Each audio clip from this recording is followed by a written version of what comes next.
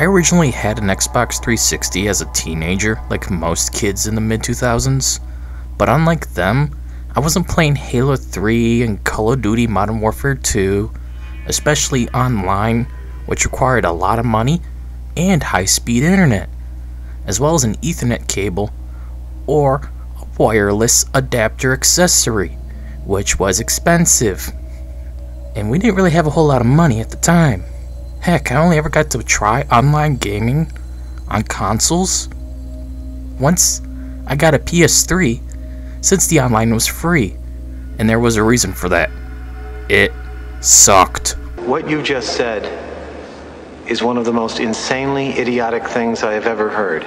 Anyways, one game I remember getting for the 360 that I loved so much I ended up beating it and getting a lot of the achievements for back in the day, which I didn't really do much of, was Dead Rising, Capcom's new zombie IP that was exclusive to the 360. This was back when Xbox was trying to break into the Japanese markets and floundered like a magic carp out of water. But still, this game, along with Lost Odyssey, were two unique Japanese exclusives only available on the 360, and I remember them very fondly. But given I cannot access the console anymore, due to the used game market being a joke, and no PC port of Lost Odyssey, I decided it was time to go ahead and just check out Dead Rising 1 instead.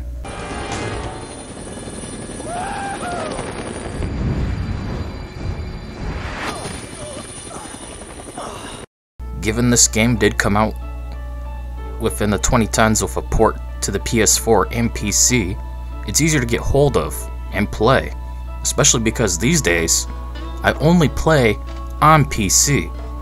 Now that has been several years since I got it on Steam and never really played it since I got burnt out on the game back on the 360. I mean, I haven't played it since 2020. I feel that it's time to finally install the game and try it again and see if this childhood classic is still as good as I remember.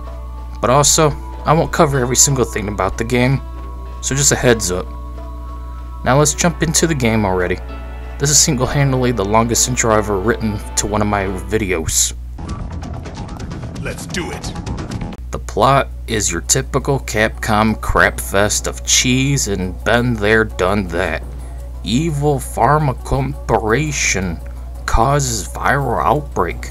Someone wants revenge and unleashes it again on the people who had nothing to do with it.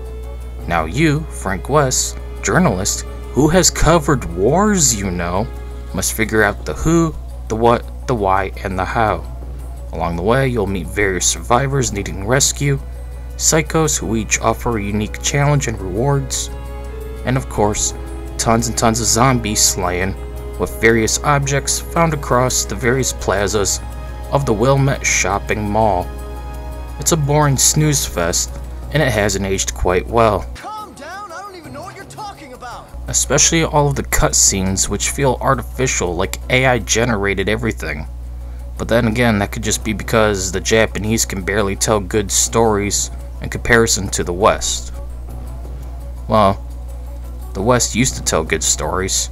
Now it's all about pandering and shoving wokeness down our throats, and the East has yet to really make anything compelling narrative-wise.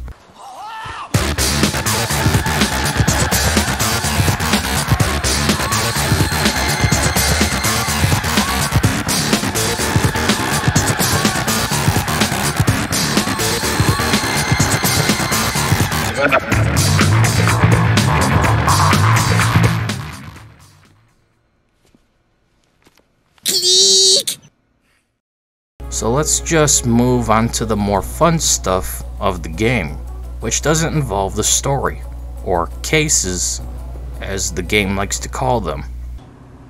So, so what you're saying is that I get to spend longer waiting for the inevitable, is that it? So now let's cover the combat. This game plays like a mix of Resident Evil 1996 and early 2000s 3D fighting games akin to the Bouncer. It's just awful, and gets worse once you have to deal with survivors. We'll get to them in a minute. Most weapons are useless or take too long to kill a zombie with. The durability varies greatly between weapons, and if you use an alternative attack if the weapon has one, it can break very fast, but in turn can do a lot more damage. I find the baseball bat, shotgun, sniper rifle, handgun, machine gun, katana, knives, machete, cleaver, and metal bar are the only weapons you'll need. Some weapons cannot be pocketed, such as the chainsaw, so if you interact with things, it will be dropped. If you get hit, it will be dropped. It's a very useful weapon, but also a burden to use, and only you can use it.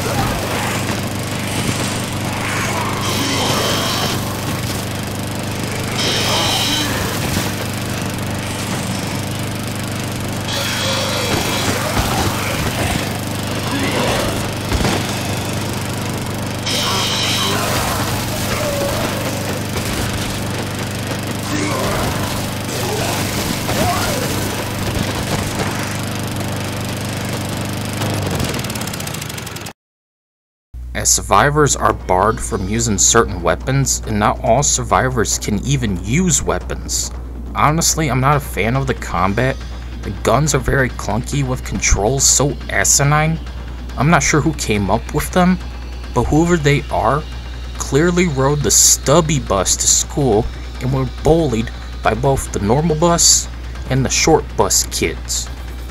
Why am I holding down the right trigger, using the left analog stick to aim, and pressing the X button to shoot guns? This is absolutely nonsensical. And you may think, oh, it's cause it's the time period the game came out in. False. This game came out in 2006. We had better first-person and third-person shooters for years at this point. So let's move on to the survivors. Then fill up your take-home box for just $2.99 more. Golden Corral, the best buffet in the USA. God, I hate survivors in the Dead Rising series.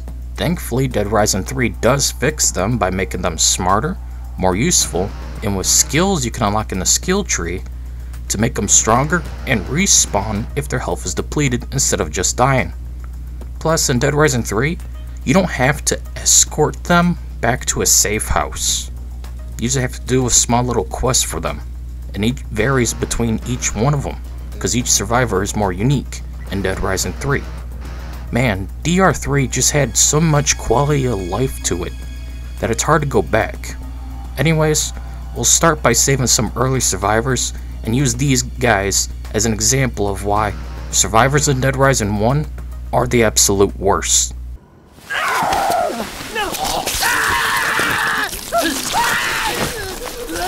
This will take me a minute. Oh my god, they so knew what they were doing with these zombie attacks with the female zombies, dude. Oh my god. The Japanese, they're thirsty for the undead. Anyways, the survivors we're going to use for this example are a part of the Outdoor Plaza section, because I'm not about to try to pronounce the actual name for it, so we'll call it the Outdoor Plaza. 2 are barricaded in a store, with Bert attacking us on sight. After beating his ass, he cries like a bitch. Him and Aaron join me, and we rescue another survivor who you can hear half a mile away crying. Which she has a good reason for it. She watched her baby get eaten alive by the zombies. Her name is Leia, and she's useless and hysterical. After talking some sense into her, we have to now carry her around as she walks slower than the undead.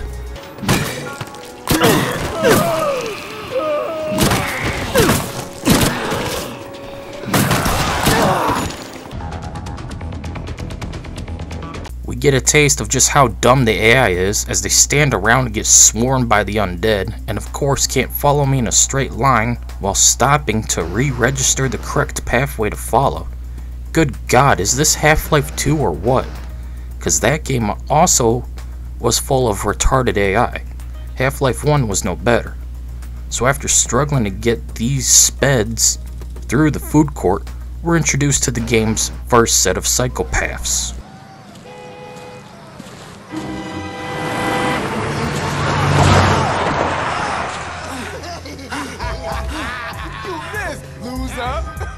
Get your aim right, brother.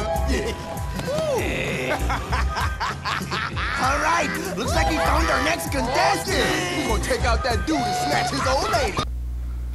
These are the convicts, and they do not go away till later in the story, as they will just respawn every single time you kill them.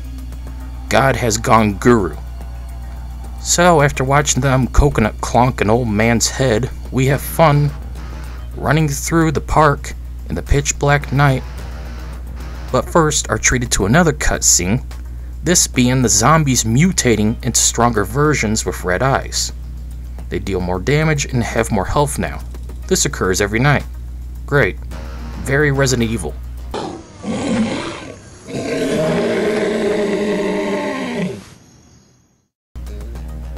After that's all said and done, I truck my way to the redhead gold digger and take her back to the security room with the others. But of course, because of how bad the AI is, I lost AA wrong along the way. Son of a bitch! You done messed up, Aaron! Now we'll move on to the psychos before wrapping things up, but we're only going to cover a small selection of them. We'll start with the convicts. They're not that hard to deal with, as they're in a giant Humvee. Just dodge them in their truck, car, or whatever, and melee the hell out of each guy till they're all dead.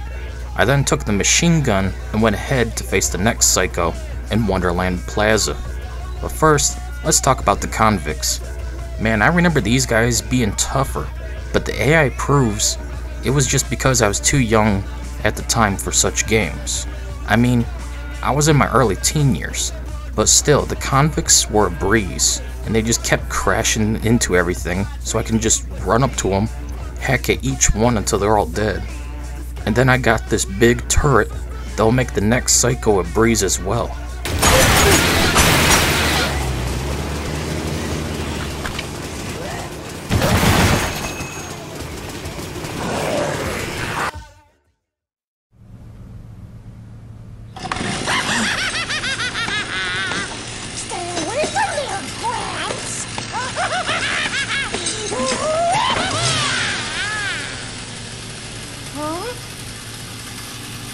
Everyone used to laugh at me. I was a walking punchline. But not anymore.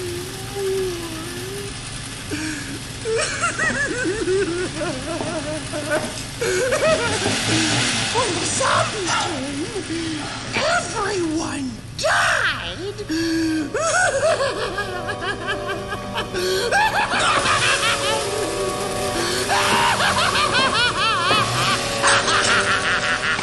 That's why I decided to give all the happy people a lift on this fun ride. I won't let you stop the ride, Gramps. If the ride stops, then the zombies come back. And that won't be any fun at all!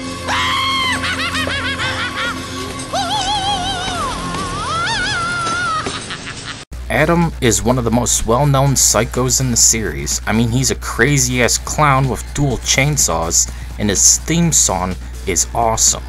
He'll blow fire at you, blow up balloons of nasty stuff, and spin all over the place with his mini chainsaws.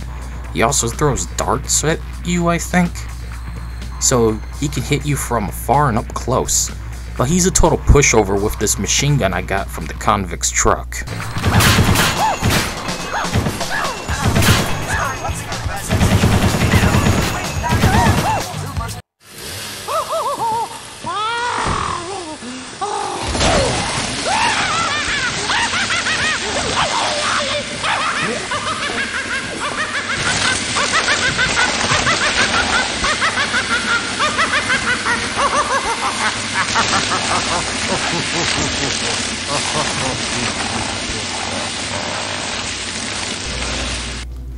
After beating Adam, we rescue a mall security guard from the ride, and he shows us a shortcut back to Paradise Plaza, located in the women's restroom ceiling. We have now unlocked a shortcut, and this is part of the appeal of facing psychos and rescuing survivors. You can unlock new stuff, whether it's a powerful weapon that still has durability, which sucks, or new ways around the mall. I remember the gun store in the Northern Plaza being home to one of the many psychos in Dead Rising. Once I went there, a cutscene played, showing how effective Florida's stand your ground laws are. As far as I can throw them, and I trust people even less. Don't shoot! Look, let's talk this over. You can talk to my 12 gauge. Don't get no closer. I'll blow you on to Kingdom Come. Hey, hang on.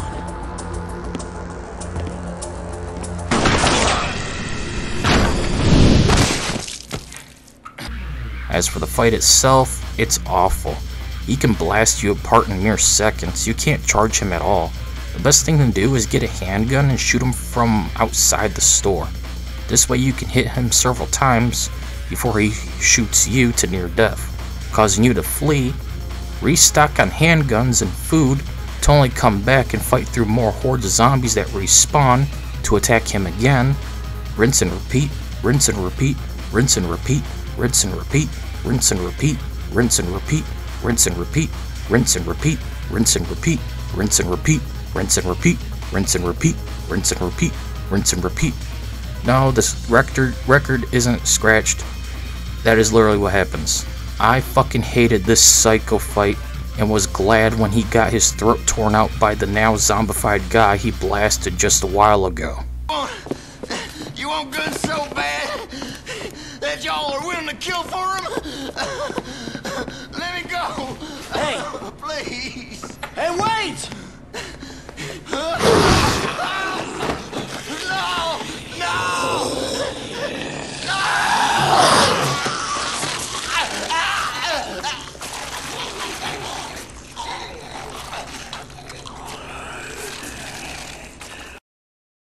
One of the highlights for Psychos is Cliff, who is voiced by Steve Blum. Because of course he is. I mean, it's the 2000s. He's bound to be somewhere. Also, he did voice many characters from my childhood favorite shows and games, like Dynasty Warriors 4, as Sun Jian, Chowder, Cowboy Bebop, and more. But yeah, he's playing a crazy Vietnam veteran who considers Frank a Viet Cong. This fight is easy, as I just need to dodge his grenades and gas while moving around and firing off my shotgun and sniper at him, eventually taking him down, revealing his tragic story.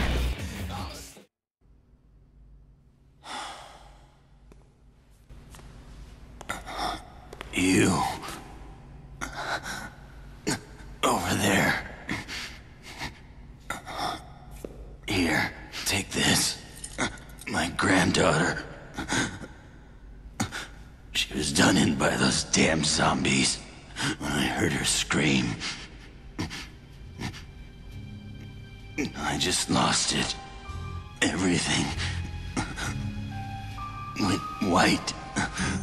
Suddenly, the war, it wasn't over. Not for me. It never ended.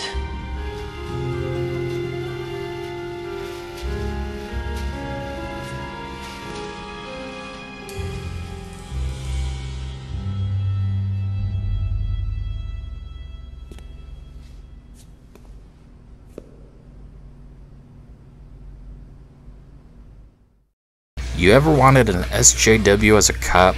Well, you got Joe, a typical left-wing woman who's kidnapping, beating, pulling a blizzard on women if you catch my drift, just not stealing their breast milk apparently, and killing them for being more attractive than her.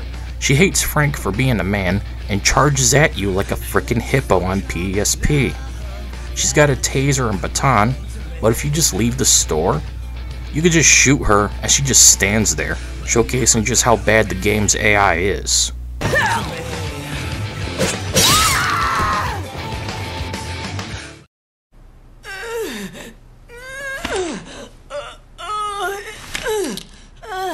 Oh, it hurts. The pain. Oh, I'm gonna die. Can't believe a worthless prick like you did me in.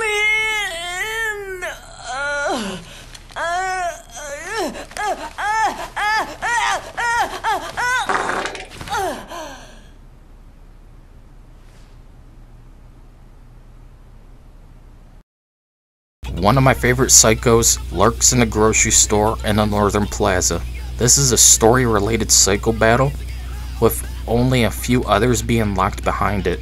Steven is not a fan of vandalism in his store, and now is using a Dead Rising 3 style shopping cart combo weapon looking thing to ram Frank, and a shotgun to shoot you if you're too far away, or try to pull Obi-Wan Kenobi and get the high ground on top of the store shelves.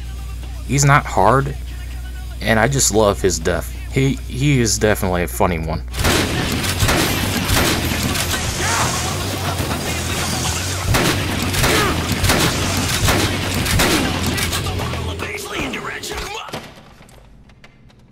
My store. My store. Who will run my store when I'm gone? My store. My food. My sales. My customers. Have a nice day. Clean up! Register 6! Ha ha! Alright, time for the other section. If you're not new around here, you know what to expect, but for those who are, this is the cram everything else into one spot section, usually with a rant or two. Get the popcorn. The soldiers are annoying and bullet sponges. Even with melee attacks, they take forever to die. But the trade-off is they drop machine guns and give large amounts of experience points. Yet that does not excuse the annoying respawn and quickly killing you soldiers. It does not. And they even bring in drones with guns and sirens to spawn more soldiers if they find you. Jesus. Not you. Change the world. My final message. Goodbye.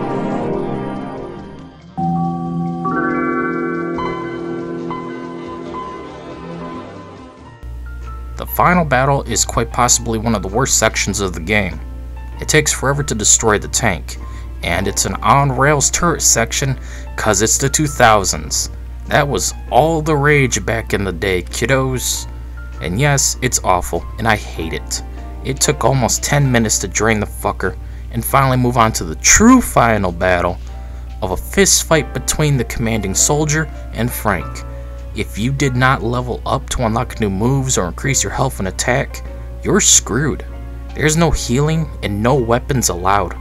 Also, the tank is surrounded by the undead, in the dozens of them. Yay! Now take a look at this low polygon mouse to showcase just how bad the power of the Xbox 360 was. Nice fucking model! What in the world?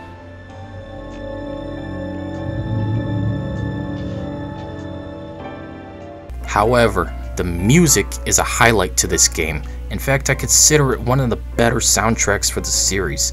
Tons of great psychopath music like Gone Guru. The mall music itself is nice and cozy and cheesy. Fly routine for Steven is one of the best ones too. And of course, quite possibly, the best song of the game, the credits song, Justified. Just banger after banger after banger. All of the musical talent that worked on this game should be proud of themselves. It's a great collaboration of various artists and genres that meld together to complete the game's emotional and adrenaline pumping moments. You get your head banging as you slay the psychos, or feeling accomplished once you hear Justified at the credits. It's just a great soundtrack that makes you wanna.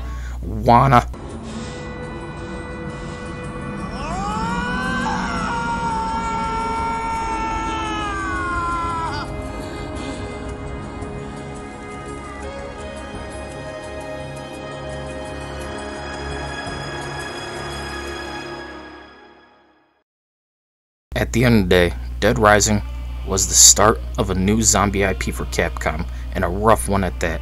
I'll never understand what I saw in this game as a kid, because man, does everything about Dead Rising 1 just suck, except for the music. Dead Rising may be 18 years old, but that doesn't mean it's getting any excuses.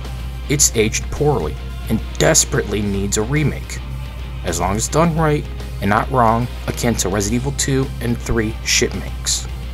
From its clunky controls and combat, to its awful timer and boring story, and the many annoying, unbalanced, unfair moments within, Dead Rising 1 is a painfully near average but still mediocre game, yet also one I will recommend, so you can see how it all started, a franchise, and became a hit on the 360 back in the day.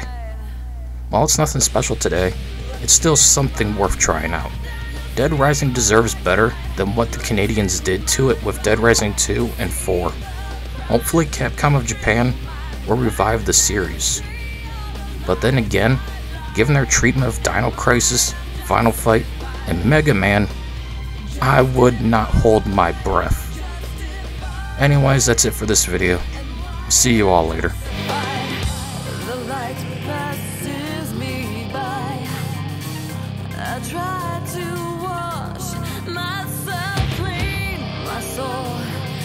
Since then died. Well, let me tell you, I am doing fine.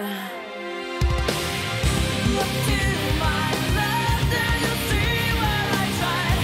Look to my right to see the crime. Look through my past and you'll see past and you'll see all the lies, all the lies, all the lies are just Pachamama.